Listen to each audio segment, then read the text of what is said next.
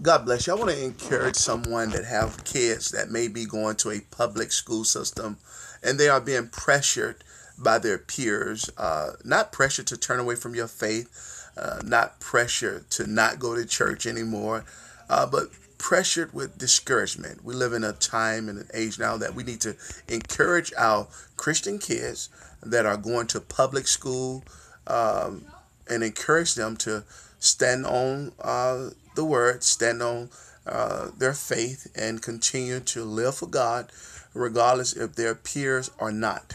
Regardless if their peers don't believe, regardless if their peers are pressuring them with the spirit of discouragement as they begin to stand on the word of God, stand on the things of God. So I want to just encourage you, parents, to always encourage your kids to keep up the good work, to stand for the Lord.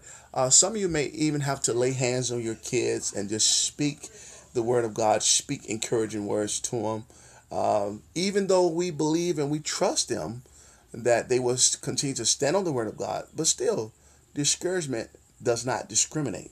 I want you to understand that discouragement do not discriminate. So it can happen to the rich and famous. It can happen to the poor. Discouragement can knock on anyone's door. I've personally experienced it about 4 years ago myself. And sitting up under the Word of God, hearing the Word of God, receiving the Word of God in my spirit, kind of remove the cloudiness uh, uh, within my vision.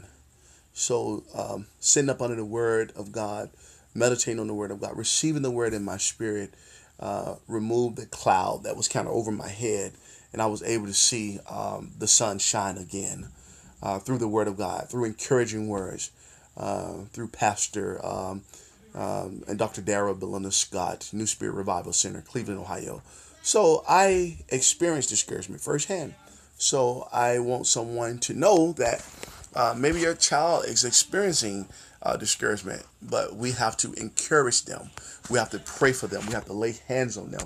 This may not be the case. I'm not saying that this is the case, but I'm just saying encourage them, especially when they come and share some sensitive information to you as uh, pertaining to their peers.